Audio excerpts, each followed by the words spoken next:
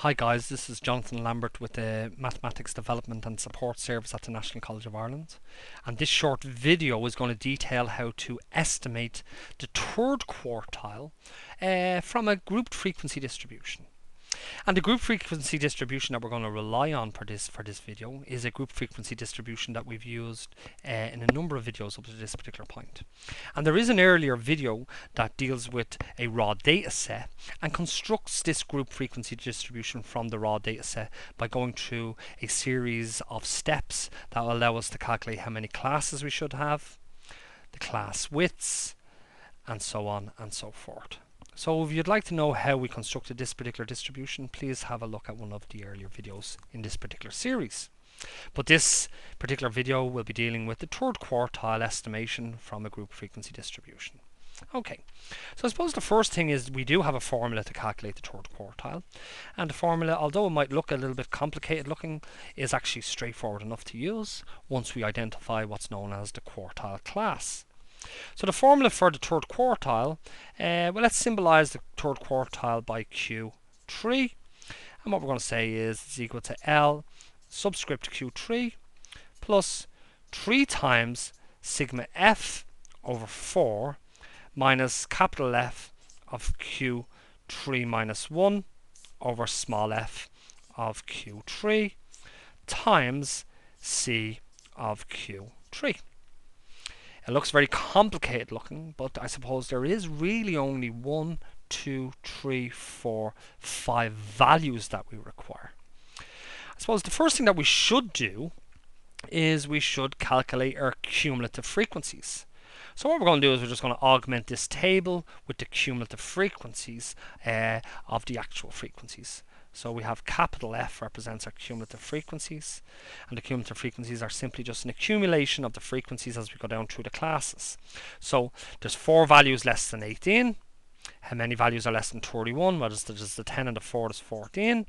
How many are less than 44? Well, there's the 12, the 10 and the 4 gives us 26. How many are less than 57? Well, there's 40. How many are less than 70? There's 49. How many are less than 83? All the observations are less than 83, so there's 52. So this is an accumulation of the frequencies as we go down through the classes.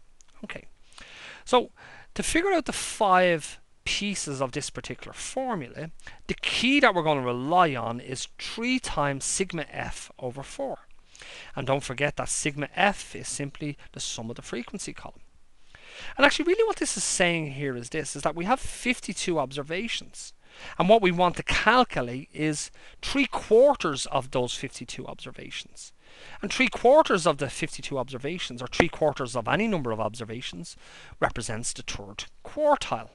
Okay, so step 1 in this particular process is going to be calculate the value of calculate 3 times sigma f over 4. Well, that's simply equal to 3 times 52 over 4, which is going to give us a value of 156 over 4. And looking at our calculator, well, 156 divided by 4 gives us a value of 39. Okay, so this is our key, this 39. The next thing that we do is we inspect down the cumulative frequencies. So we're going to inspect down the cumulative frequencies until we find the first cumulative frequency that exceeds 3 times sigma f over 4. In other words, exceeds 39. Well, 4 ain't bigger than 39. Neither is 14. 26 does not exceed 39. But 40 does exceed 39. So this particular value here has allowed us to identify this particular class here. So this class is what we call the third quartile class. Okay. Now, based on our formula, there's a number of parameters that we require. Okay, so let me just give you a list of those particular parameters. And like in the previous distributions that we concentrated on, L of subscript Q3 is going to be the lower bound of the third quartile class. So it's the lower bound of the third quartile class. And we've just identified where the third quartile class is. Okay. C of Q3 is going to be the width of the third quartile class, okay, which is 13. Small f of Q3 is going to be the actual frequency.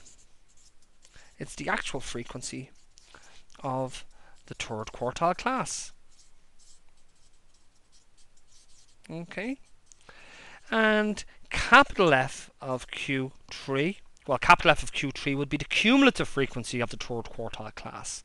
But actually what we want is the class before the third quartile class. So this is the cumulative frequency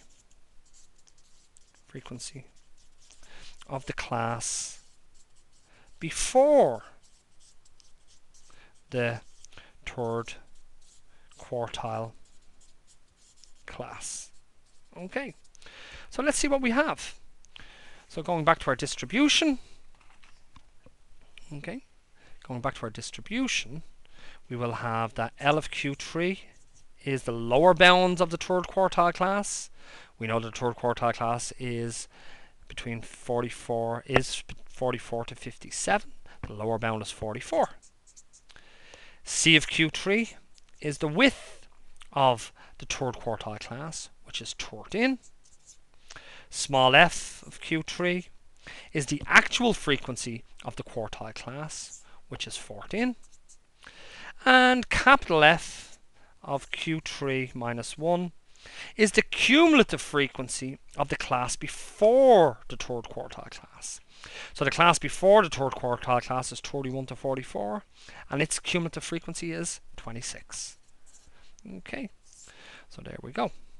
So now that we have all the values and concentrating on the formula, we end up with, well, by definition, Q3 is equal to L of Q3 plus 3 times sigma f over 4 minus capital F of Q3 minus 1 divided by small f of Q3 times C of Q3.